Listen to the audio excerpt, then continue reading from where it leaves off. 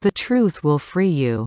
Lies will destroy you. Sunday, June 23, 2013 at 6:37 p.m. My dearly beloved daughter, how my heart breaks for the suffering of my poor beloved servants, who now begin to see the confusion, which is being presented within my church. To them, I say this. Stay and do what you must do to serve me, under the roof of my church. Remain firm to my teachings.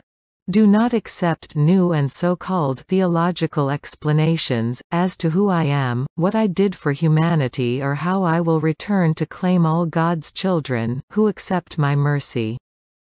Trust only in my holy word, given to you through my apostles and in the most holy Bible.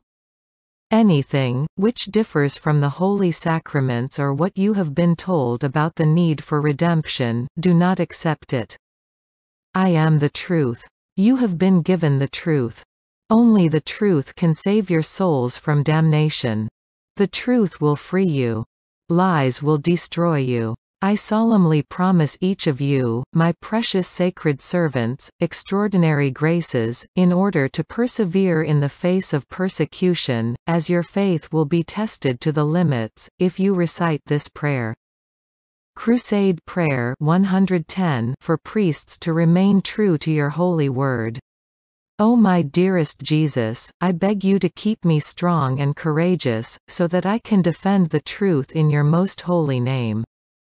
Give me the grace I need, I implore, to give testimony to your holy word at all times. Enable me to withstand the pressures to promote untruths, when I know in my heart that they offend you. Help me to remain true to your holy word, until the day I die. Amen. To my sacred servants, I have one more word of caution to give you.